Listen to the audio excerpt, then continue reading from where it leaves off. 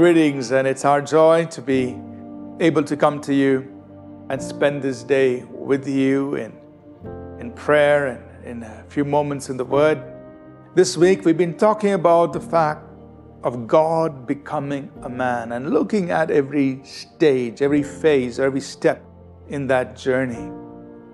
And today I want to remind us that the reason He came into this world, as He became a man and dying for our sins, that led to the glorious resurrection, which is so vitally important for our salvation. 1 Peter chapter 3, verses 18 and verse 22, the Apostle Peter wrote, "For Christ also suffered once for sins, the just for the unjust, that He might bring us to God, being put to death in the flesh, but made alive by the Spirit."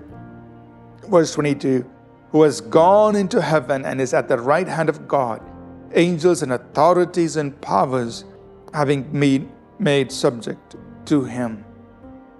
So Peter points out this whole sequence that He suffered for our sins so that He might bring us to God, and then He has gone into the heavens. He ascended, He was made alive by the Spirit, resurrected by the Spirit, and He ascended into heaven.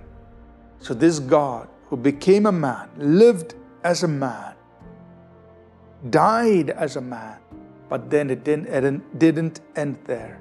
There was this glorious being made alive by the Spirit, resurrected by the power of the Holy Spirit, and He ascended into heaven and is at the right hand of the Father, the eternal Word, having taken on that glory which He had left behind, and He's seated there, co-equal with the Father and with the Spirit, part of the Godhead, having completed the work for us.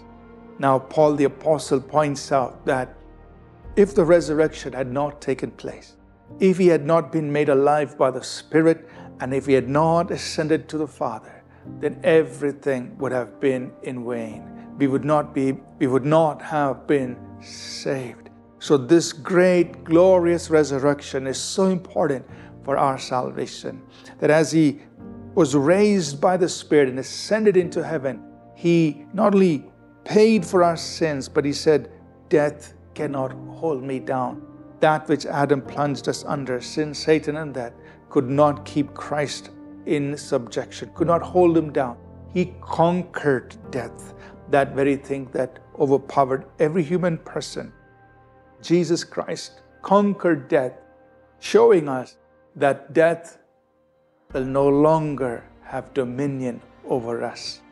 A glorious day is coming for all of us when we ourselves will be raised up by the power of the Holy Spirit and will ascend into the very presence of God. And then it shall be said, "O death, where is your sting? O grave, where is your victory?" And we can shout that out even now, because we know Christ has already conquered death.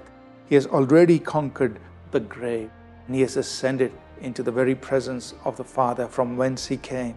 And because of that, we have this blessed hope of a glorious resurrection.